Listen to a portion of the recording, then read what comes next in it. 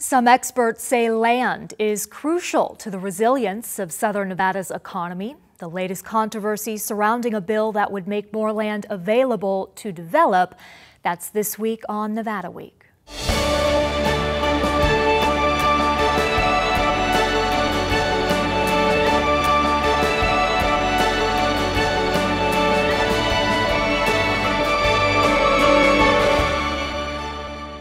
Support for Nevada Week is provided by Senator William H. Hernstadt and additional supporting sponsors. Welcome to Nevada Week. I'm Amber Renee Dixon. Land appears plentiful in southern Nevada, but there are federal restrictions on how much of it can be developed. In March of last year, Nevada Democratic Senator Catherine Cortez Masto introduced the Southern Nevada Economic Development and Conservation Act. The bill would make thousands of acres of land available for development, setting aside more than 2 million acres for conservation and outdoor recreation, and returning more than 41,000 acres of ancestral lands to the Moapa Band of Paiutes. If you take a look at this list, you will see the vast support this legislation received from politicians to conservation groups, home builders, and chambers of commerce.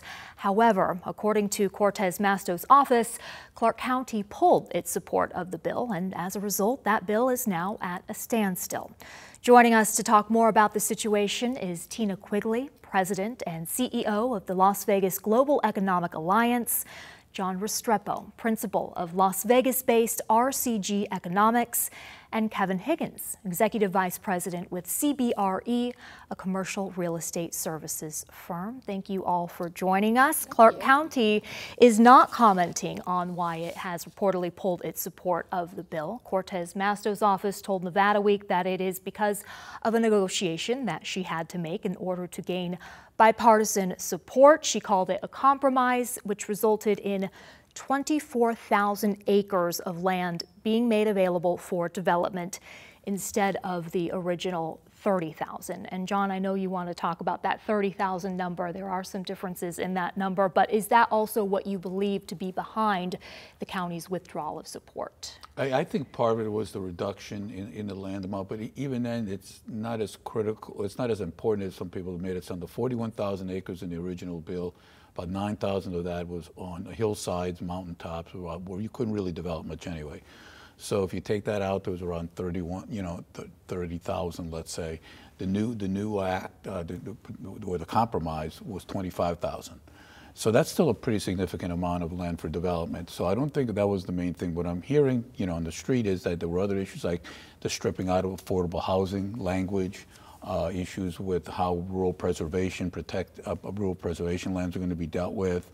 And there was other language in the bill that the county said, this may not give us what we need, so we need to stop and kind of renegotiate. And so now, as we were talking about earlier, now it goes into next year because now we're in a election season, so this bill won't be talked about again. So in a way, maybe it's better to wait if we can fix some of these changes that were made at the last minute. The county didn't get a chance to really look at it very closely during this compromise in the Natural Resource Committee that Senator Cortez Masto is a chair of. So I think, all things being equal, I think maybe it's better to see if we can improve on it, go around the next time. Tina, is that what you are hearing from the county?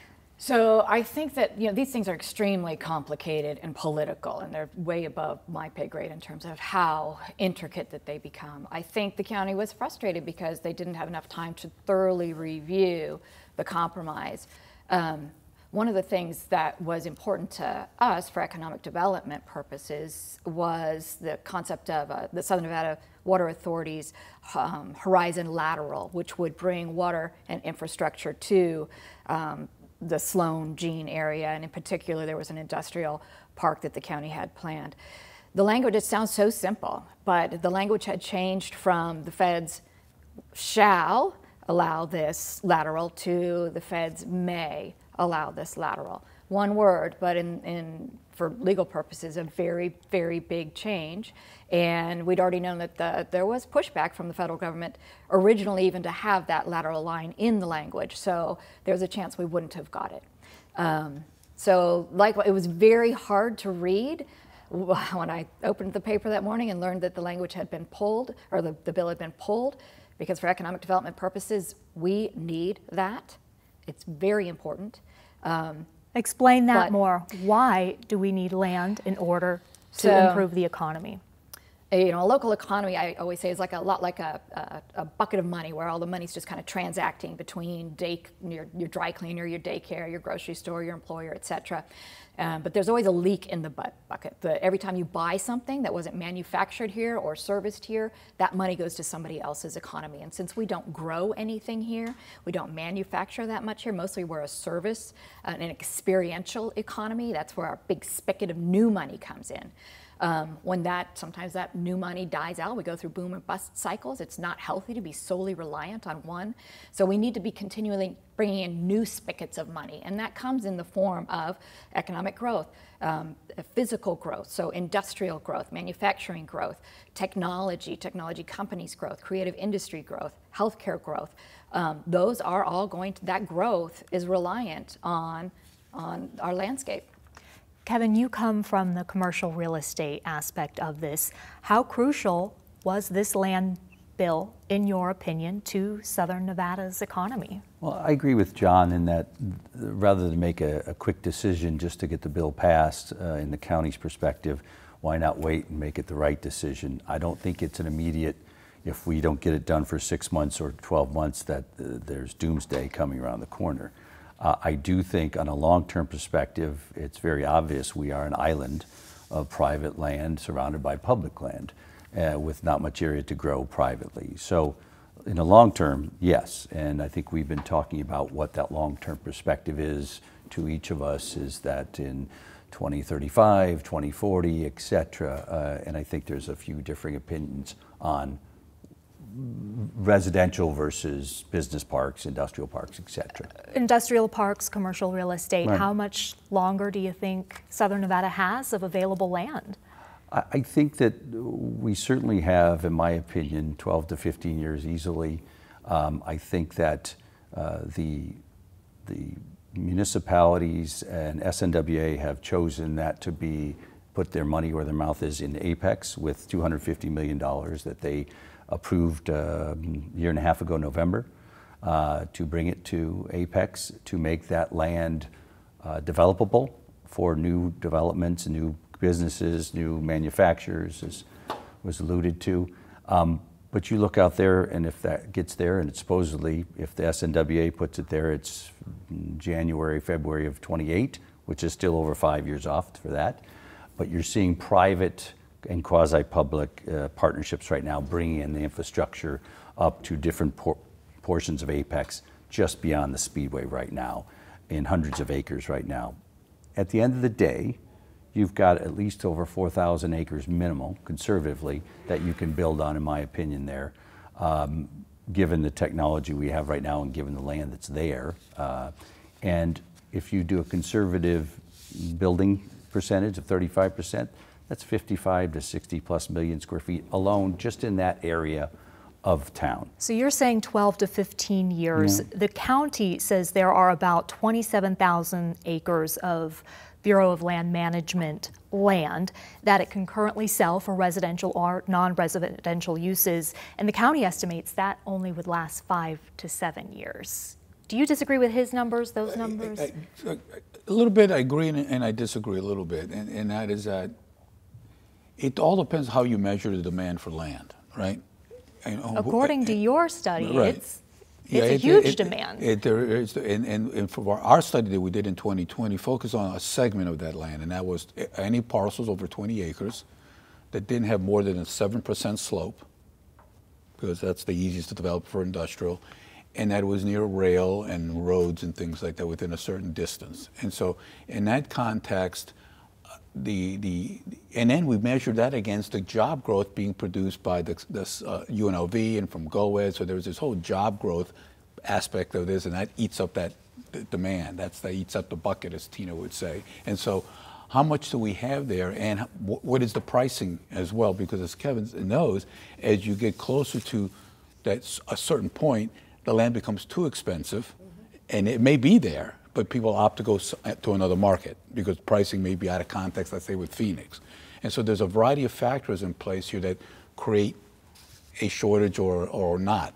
And so a lot of it is pricing, locational decisions that companies want to make, proximity to the job market, the job shed, for example, that comes into play. So it gets complicated. So it's an issue. You have to look at so many different components to determine what the true supply of available land is.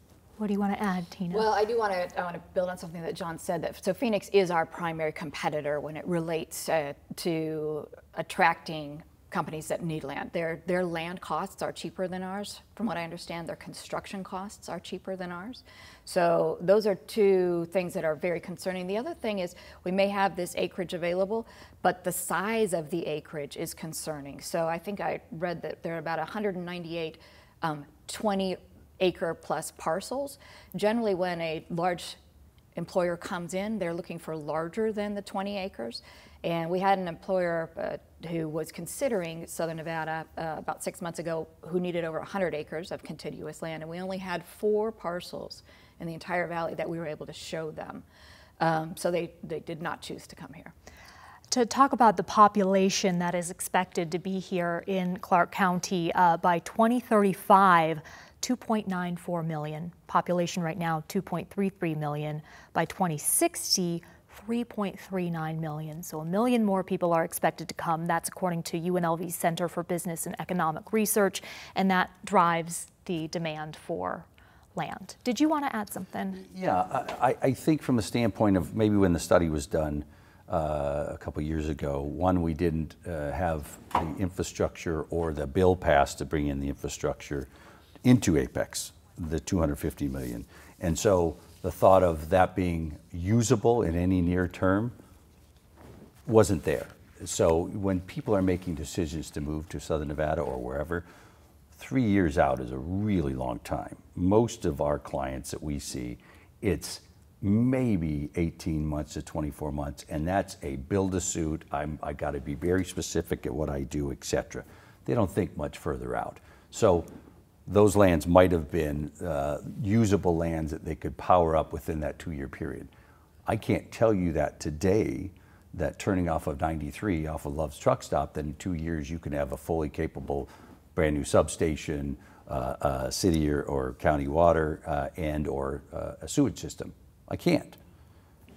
2028 was the date that they're putting onto it. So that might have been a factor in looking at land here to put it to work. You're talking about the Apex specifically, and I want to talk about the infrastructure to the Apex. The water line, it's not fully through, it's up to the lower Apex, working on the central Apex, and if Southern Nevada is granted that Build Back Better regional grant, that would help facilitate getting water all the way up there. What is the status of that, Tina? So we've been told that we would hear back by the end of September. We're hoping that it will actually be in the next couple weeks or so.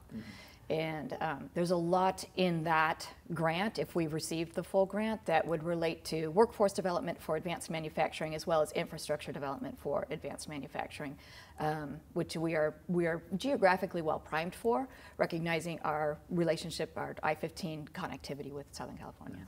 Talking about the bill that is at a standstill, if that land did become available, what would the infrastructure needs be for all of that? Similar to the Apex? Well, yeah, inevitably, and you guys can speak more to it. One of the things that bringing water out to, so there would be, I think, 350 acres allocated down in the southern I-15 area, the Sloan area, for an industrial park. And if we had that horizon lateral as well, well positioned to start balancing out Apex with a southern alternative as well. You want to add something? Yeah, I was going to say kind of the known unknown in all of this, right, is the question of, for example, you mentioned the population numbers from CBER, Center for Business and Economic Research. Remember, when they do those forecasts, they're not constrained by any kind of natural resource constraints or land constraints or workforce constraints or anything else. They're just looking at historical rates of growth and projecting into the future with some adjustments. So the issue of constraints to growth, that forget about what the environmentalists want to do or not, are there as well. And so a lot of this so there's a circle that we're in, right?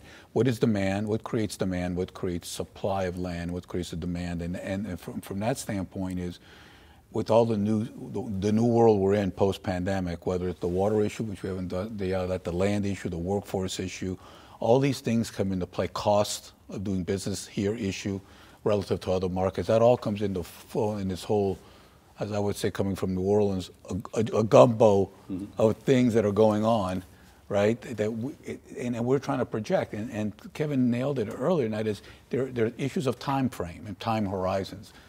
The development community is focused on 2 years, 3 years, maybe at the very, very most. The long-term planners like Tina and I are looking at 10, 15, 20 years. Where do we go from here? And that's where it gets kind of hazy. But we need to start doing that thinking now because it comes real quick. 2035 sounds far away, but it's 2022 already. There's no question that all of us at this table are looking out towards the future. And don't get me wrong, I think it's a great idea. The message I want to send is we're okay, don't panic right now. Let this bill get taken care of. Let it be put in the right perspective. Let certain areas of growth be not just opened up of thousands of acres and you've got no infrastructure, et cetera. Sloan being a good place to start because it's the closest to the infrastructure and closest to the housing, et cetera. But just opening things up will, I think, cause a bunch of other issues right now. And as far as the Apex and water and sewer, you've got two different entities really working at the sort of the same time. You've got the SNWA and their plans for the water and sewer to bring sewer line in up past 93 and Love's Truck Stop, and then water around the other backside. Main lines to then have everyone connect to, and not bringing it to every parcel. In the meantime, what you see with Vantage North, 350 acres, Miners Mesa, the new Las Vegas Boulevard, 150 acres that was recently sold to Prologis, et cetera, and what you're seeing up the Solo Mountain area in Apex, that is driven by private-public, nothing to do with SNWA. That is the owners of the land there working with the city of North Las Vegas. It's a totally separate water line, no sewer. Potentially happen in the areas that we're talking about in this bill. I do want to point out, some might argue, Kevin, that you have a vested interest in the Apex. For example, the latest Van Trust industrial project there. If more land becomes available, land at the Apex may not be as expensive as it is. How would you respond to that and your interest in the Apex? I look out typically more than 3 years. I've been doing this 37 years, and I look out 5, 10 years in the future. And I was working at Speedway 15 years ago, trying to make the county and the city work together because one had water, one had sewer. We understood the need for infrastructure.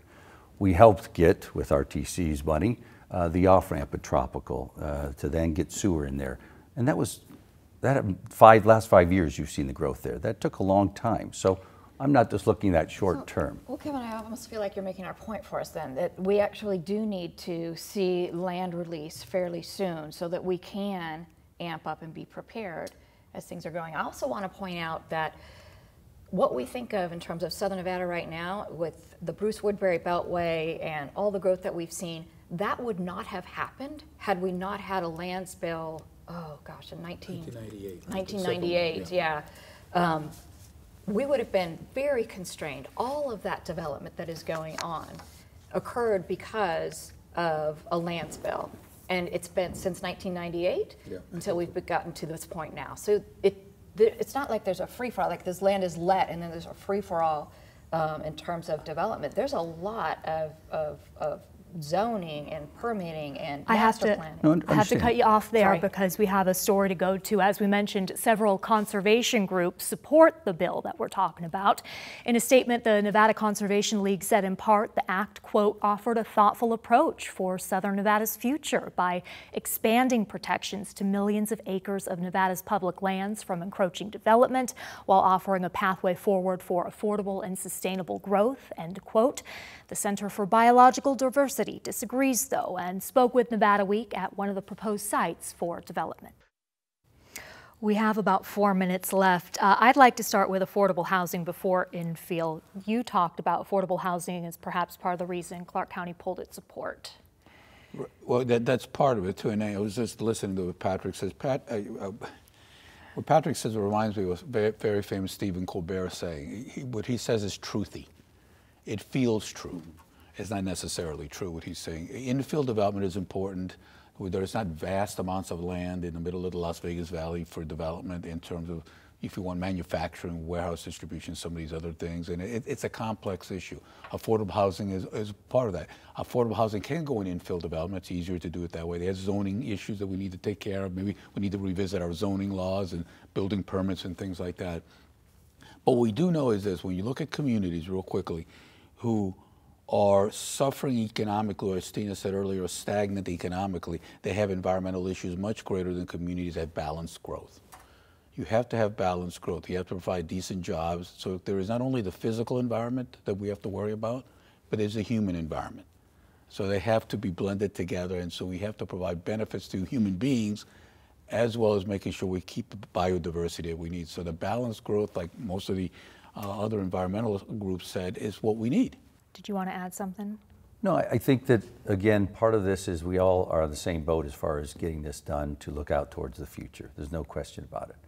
We've got steps to do, county, city, municipality, people like us, to help fill the gaps in the meantime and make sure that the planning for the future is here. Like I said, it took 15 years to plan for the future, and I think it'll take 15 years here to plan out for the future. One thing with the affordable housing, it relates to this, is you have to have the affordable housing for the labor. Otherwise, you can have as many warehouses as you want, but no workers. So you have to put the two together. I think that's an issue we're seeing with any development south right now, is because most of the labor is up north right now. John? Yeah, I think so. I know Tina and I have talked about this for many times. Affordable housing or workforce housing, whatever you want to call it, is a part of economic development. You cannot have economic development and economic resiliency if we don't provide affordable housing to our employees, which leads to the next question we don't like to talk about too much: incomes and wages. So, you know, the issue of affordable housing also gets tied into what do we pay our workforce? What's the skill levels of our workforce, the quality of the workforce, the wealth gap that we talk about, you know, a lot. So there's a lot of components in this. But the good news is at least we're talking about it. At least we're discussing things in a rational way in this post-pandemic world that, I'll be honest with you, we didn't fully explore after the Great Recession.